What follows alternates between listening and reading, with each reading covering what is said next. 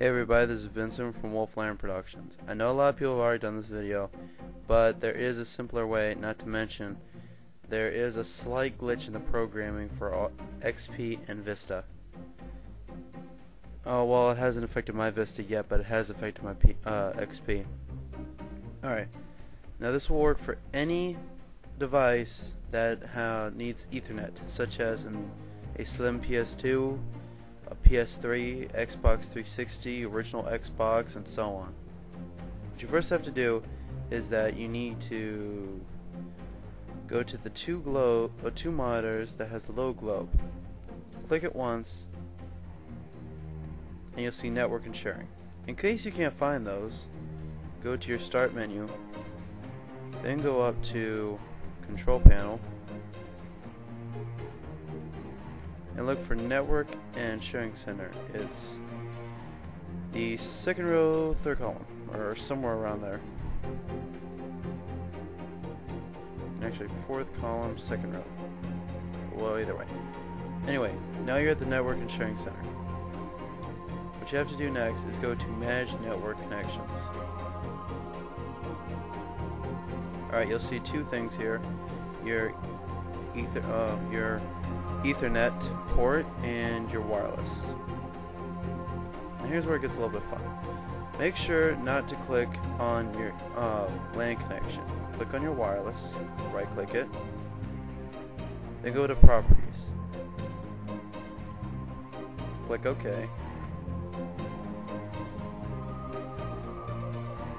Now I know they all say bridge the connection, but that connection for your system.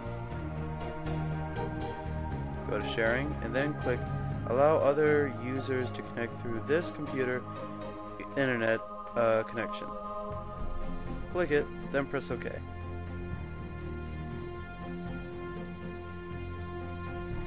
Now the computer's thinking on whether it should do this or not. I'm just joking, but it does take a couple seconds, because what it's literally doing is changing its Ethernet port from an in port to an out port. In other words, the internet comes to it through the wireless and goes through its Ethernet port to whatever device. This will not slow down your computer, but if you're doing a bunch of things at once on your computer, it can slow down your connection.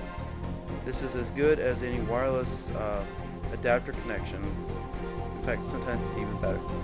But there is a catch. In case you shut off your internet, or you shut off your Xbox and turn it back on, it could say that it can't connect back on. What you have to do then is right click it again, go to properties, press OK, well continue, and then do the same steps.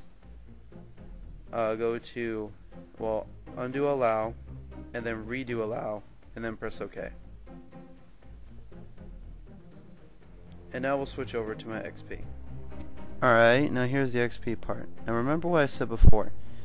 Using this, you might have to repeat the steps. Now first go to start, then go to connect to, and then go to show all connections.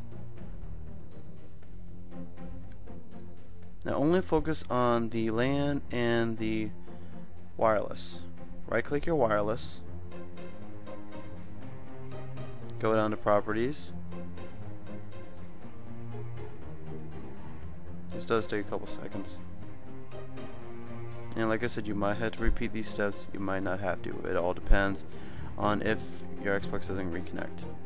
Next, when this pops up, go to Advanced, and then click that little box, and then press OK.